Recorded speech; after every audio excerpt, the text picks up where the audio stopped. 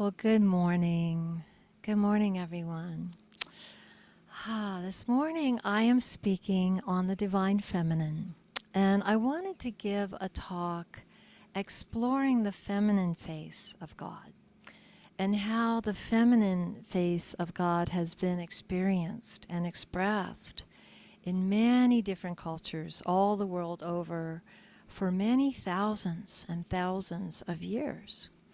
Having a feminine face of God was not only deeply important for me personally in my own life, but it is deeply important for us all, for men and women alike. When we celebrate the sacred feminine, we think about the qualities of love and wisdom and justice and beauty and harmony and compassion.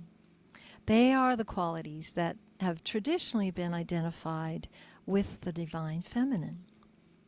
And long, long before there was a patriarchal view of God as Father that came forth when the monotheistic religions came forth with Judaism and Islam and Christianity, there was, for thousands of years, the honoring and the worship of Mother Goddess, of the Universal Mother, the Mother as the creatress, birthing all the worlds out of her infinite love and her consciousness. And for me, in my spiritual journey, one of the most influential yogis and mystics and authors that I have read and that I have loved and I wish I could have met has been Sri Aurobindo. Sri Aurobindo wrote extensively about the Mother. He has this wonderful little book called The Mother. It's my favorite of all little books. And in it he writes, the Mother is the consciousness and force of the Supreme and far above all she creates. And there are three ways of being of the Mother, of which you can become aware when you enter into the oneness with the conscious force that upholds us and the universe. And then he goes on to describe these three ways of the Mother, these ways of the Mother. And the first is the transcendent Mother, which is the original supreme Shakti, which links creation, the world of form, to the ever unmanifest mystery of the Supreme. And so a few months ago, I was speaking on the energy body. I gave a series on the energy body, and I was talking about the energy that flows up the spine and how it's often called Shakti. Well, the Shakti is spiritual energy. And Aurobindo says that when we cultivate our spiritual energy, when we cultivate the Shakti, and we have a lot of Shakti, it links us to the unmanifest, to the mystery of the Supreme. When we pray, when we meditate like we just did, when we chant, when we give all our attention to our connection with the divine, we get absorbed. We get absorbed sometimes and we don't want to speak. And that's because we're feeling that Shakti. We're feeling that spiritual energy. And we want that to percolate. You might notice that after a prayer, after a meditation, that spiritual energy. Aurobindo then describes a second way that we connect with the Mother as the Universal Mother. And he writes about the Universal Mother. He says, she creates all beings, enters them, and supports them. In that song I just sang, Holy Mother, I sing, Holy Mother, my heart longs to be free. Holy Mother, dissolve me into thee. Dissolve me into thee. And this is what is possible for us all. And this is what we do in our spiritual practices all the time, is we give ourselves over to that. We open and become receptive to that. And then we wait in the silence and we let that have us. We dissolve ourselves into a greater, more expansive consciousness. And if we can live from that, stabilize in that, act from that, speak from that, think from that, create from that, then we are embodying the Universal Mother and her expansive consciousness. So she creates, she enters and supports her creation. And when we sincerely call to her, when we want to know her, when we have a longing to know her, she comes. She comes. And we are filled with grace. We have the light of wisdom in us, and we feel the bliss. We feel the peace. A really obvious expression of the universal mother creating and then entering and supporting form is our Mother Earth. You know, the Mother Creator poured herself into this amazing form of a planet that gives and gives and gives and sustains us every day. And so many of the ancient spiritual traditions deeply felt their oneness with the Mother Earth. Native American traditions in particular, they express their oneness and feel the oneness with the Mother in so many of their prayers. Let me read you something Chief Seattle wrote. It's something I really love from him. He writes, "Every part of this earth is sacred to my people. Every shining pine needle, every sandy shore, every mist in the dark woods, every meadow, every insect, all are holy in the memory and experience of my people. We know the sap that courses through the trees, as we know the blood that courses through our own veins. We are part of the earth, and it is part of us." We sense that the universal mother created out of herself this beautiful planet and all the beings of this planet, which include us. So Aurobindo goes on to describe the third way that we connect with the mother, and that is with the individual embodied mother. She embodies those other two aspects. She is filled with spiritual energy, with Shakti, and she is also one with the universal mother, awake to the universal mother energy. And so Aurobindo says that she comes into form and lives near and dear to us. And we've had many well-known embodied divine mothers throughout history. Gosh, there's too many to name, but Isis. Isis is a well-known one. Kuan Yin, the Virgin Mary, the Green Tara, Buddhism, Durga, Kali, Maheshwari, Saraswati. There are so many. And then there are ones that are more recent. Anandamayi Ma, she lived in the early 1900s. And we have Amma the hugging saint, who is here now. We have Mother Mira, who is, I feel, an embodiment of the Divine Mother. And, you know, some of you may know that Amma, whose full name is Mata Amritanandamayi, which means Mother of Immortal Bliss. She has been probably my most important spiritual teacher, certainly my primary spiritual teacher, for the last 30 years.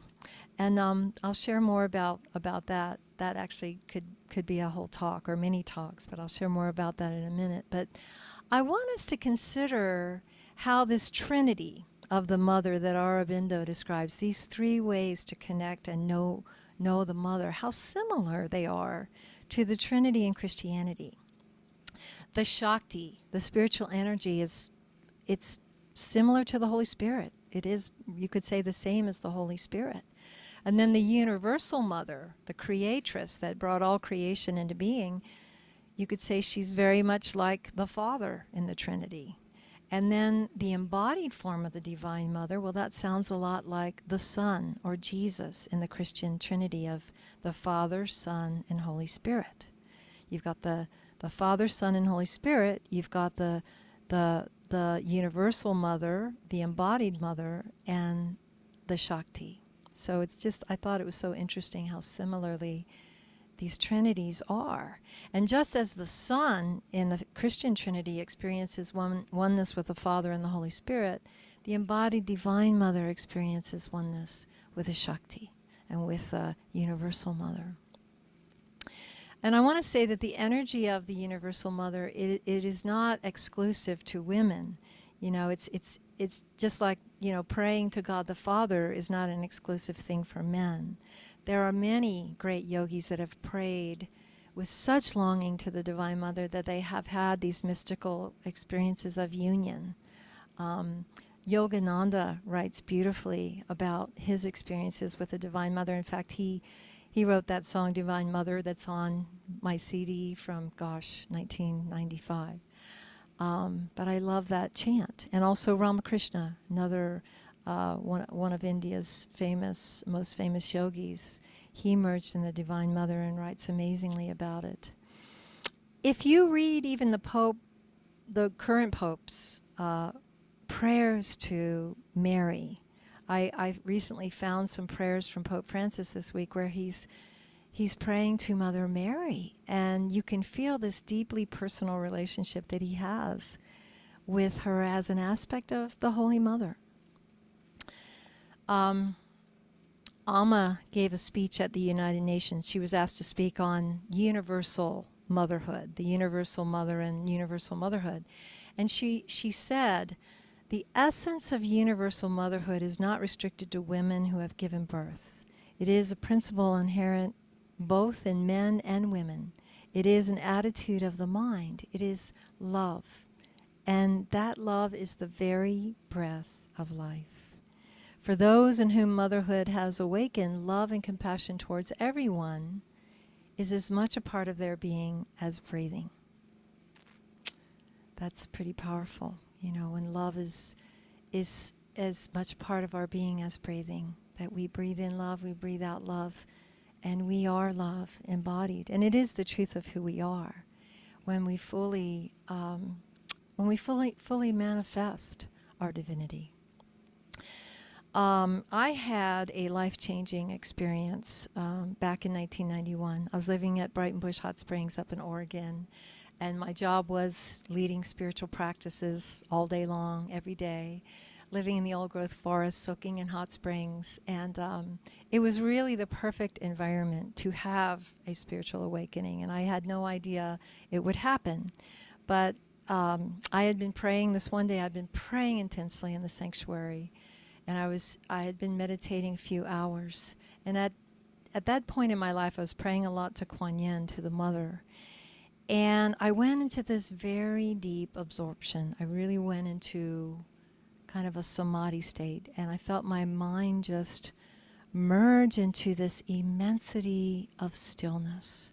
I had never known such stillness. And I felt this bliss, and I felt this peace, and I felt no identification with the body, with form. And I just felt that I could expand out into infinity, like all that I am was endless. And I had never known so much love. The energy of love was just so, so immense. And also a sense of omniscience, of knowing, of understanding.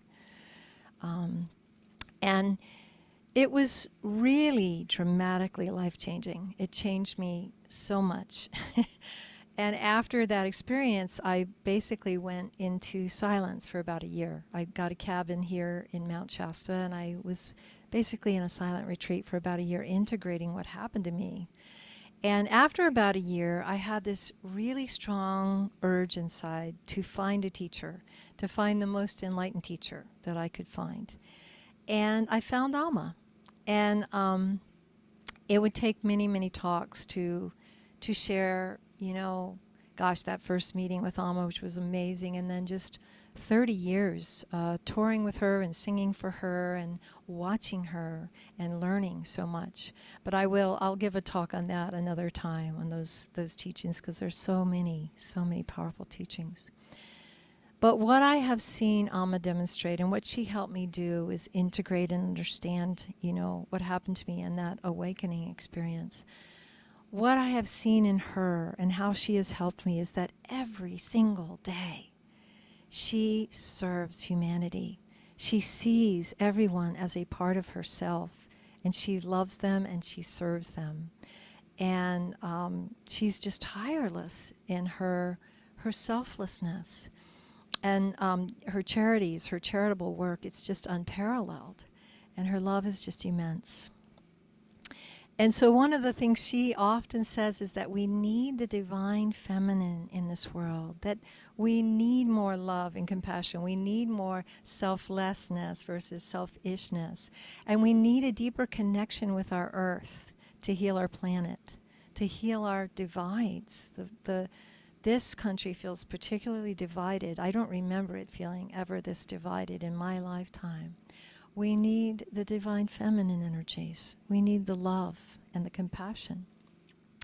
So I want to just briefly talk about what happened in our history where the divine feminine got written out, where it kind of got subjugated, it got repressed. And we ended up, for a time, with a stern God, with a God that judges, with a God that, says we are originally sinful versus originally sacred children of the Divine Mother.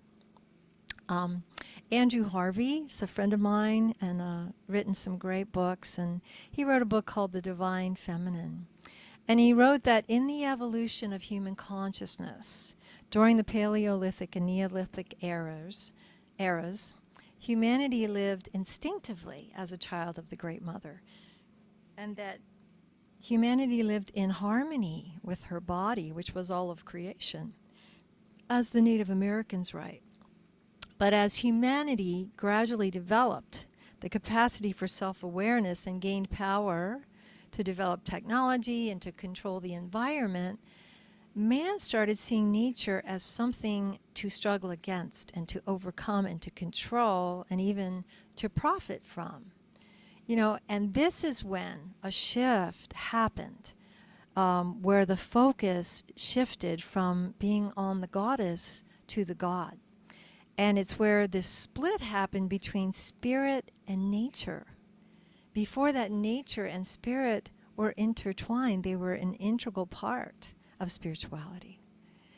But Andrew writes that this loss of the divine feminine has endangered civilization. And it's reflected in our present climate crisis.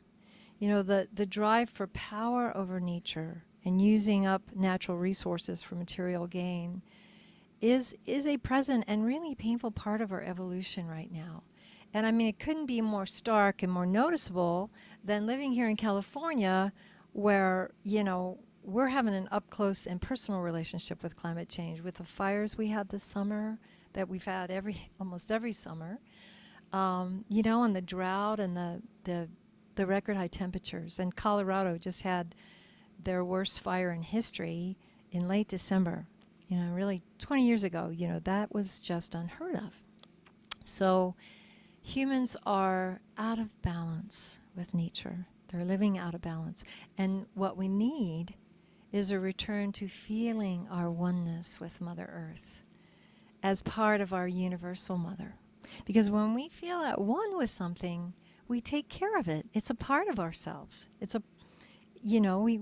don't want to mow down the forest and pollute the rivers and the oceans. We want to take care of this incredibly life-giving planet, this only planet that we have. So Andrew writes with a sense of urgency, and that we need to connect, we need to return to our connection with Universal Mother as a living presence within us and also within our earth home. I would love to hear from you after service, but I would guess that most of us grew up with an image of God the Father. We probably were introduced to God as the Father.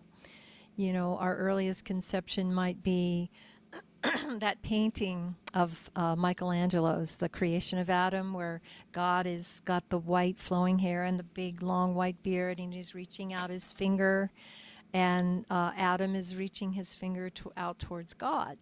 That's kind of the image of God I think a lot of us had growing up. But imagine, just for a moment, how different our concept of God would be had that been a divine mother figure with flowing white hair, reaching her finger out to the first created woman, and the woman reaching back. If that's what everyone was given as their concept of the divine, of the Supreme Being, it'd be very different, society. There are two powerful reasons that I think, at least two, that I think are really important to reframe our idea of God. And the first reason is that half of humanity is female, right? Women women need to see a picture of the divine feminine to fully realize what we can become in our own spiritual evolution. And the other reason is that the divine feminine aspects of mercy, of love, of wisdom, of compassion and nurturing, those aspects are equally important to men as well as women. You know, men need to feel the presence of love no less than women. And men, you know, need this integrated feminine energy awaken themselves to feel whole. You know, it's been so unfair for men to, you know, have been taught, you know, you got to be strong and not show your feelings. And, that just, I think there's something happening in the evolution of men right now where they're embracing their feminine nature as well, their softer nature, their intuitive nature. But to have a God without the qualities of love and compassion, it leaves you with that stern, punishing God, right? That condemns, humanity as sinners. I remember in first grade, the nuns kind of scared me with that idea of God. But our idea of God evolves as we evolve, right? And we realize how unhealthy that old idea of God really has been. In all the unity churches I've toured over the years, I've met so many recovering Christians who are so grateful they found unity and they found Mother, Father God, Mother, Father God of love versus a judgmental and blaming and shaming God. Jesus welcomed women. He honored women. He treated women as equals. He was one with the God of love, and his life was about healing and offering powerful teachings on love. It wasn't until after he was gone that Christianity was formed. Remember, he was a Jew. And when it started growing and being embraced by political leaders, that's when there was this effort to turn whoever was worshiping the goddess or the mother or the earth to worshiping a male god, God the Father.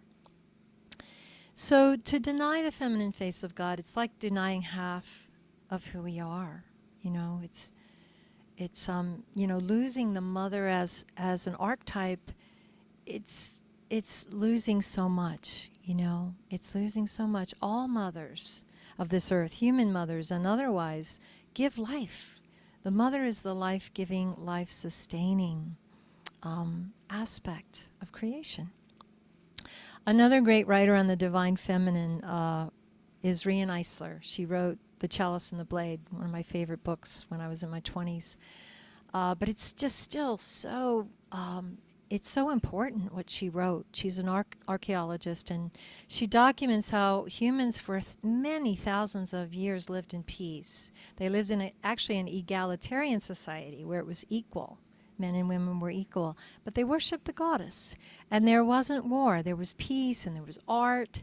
And it wasn't until man created bronze that he was able to create weapons and then go to war to gain power over, others and gain land. That's when we lost our way. And the love of power overtook the power of love. And so, in that lust for power, there was this repression and subjugation of the divine feminine. So I have a story from Alma that describes just what I'm talking about. There once was a woman who lived in a village who found immense happiness in doing selfless service as service to God. And the religious leaders of the village chose her as one of their priests. And she was the very first appointed woman priest in the area. And the male priest didn't like it one bit. But her great compassion and her humility and wisdom were very appreciated by the villagers. And it caused a lot of jealousy among the male priests. Well, one day all the priests were invited to go out to a religious gathering that was out on this island. And it took about 3 hours to reach the island by boat. And as the priests all were boarding the boat, they discovered, to their dismay, that the woman priest was already seated on the boat. And they muttered among themselves, "What a pain. She refuses to leave us alone." And the boat set off. But an hour later, the engine suddenly died, and the boat came to a standstill. And the captain exclaimed, "Oh no, we're stuck. I forgot to fill the tank." And nobody knew what to do. There was no other boat in sight. And at this point, the woman priest stood up and she said, "Don't worry, brothers, don't worry. I'll go and fetch some more fuel." And having said this, she stepped out of the boat and walked away across the water. Well, the priests watched with great astonishment, but were quick to remark, "Look at her. She doesn't even know how to swim." The point of my story is that our world really, really, really must wake up to the ways that the divine feminine is repressed, you know. And we need those energies instead to be expressed. You know, that idea that a woman is somehow worth less, or that she should cover her body head to toe, or that she shouldn't have the same rights men have, or be paid less, or that she's less able to spiritually lead, or less able to politically lead. This has to change, because if we suppress the feminine, humanity suffers. You know, you see it everywhere the feminine is repressed. The society suffers there. The Dalai Lama has said many times that the awakened divine feminine is our hope for the future, in both men and women. But he's really big on empowering women leaders, which is pretty wonderful.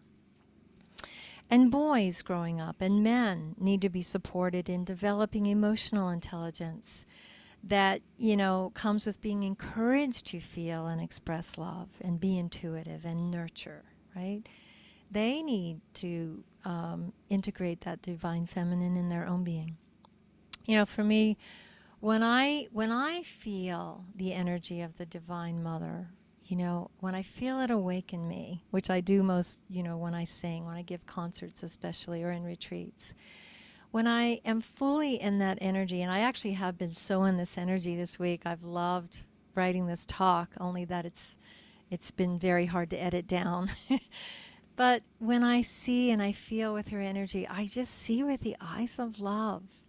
You know, there's just this desire to help humanity. There's just this desire to help us become free of suffering. There's no judgment and there's no fear. There's just this enormity of love. So I hope this talk has been inspiring. I know maybe for some of you, the feminine face of God is it might be new, you know, but it's actually very ancient. And it's deeply inspiring to explore. And most of all, I really want to say that the grace of the Mother is always available. As one of my songs I wrote on Mother's Song CD says, "She loves her children. She wants your joy. So pick up your feet and dance. Sing out your heart. Take a chance. Live this life to love all you can. And know that all is well, all is well. In her infinite love and compassion, we truly are always held. We are always held. And in that all is truly well." May you know that. May you know that all is well. May you feel that in your heart, and may you feel embraced in this infinite love that is always here. Thank you. God bless. God is blessed.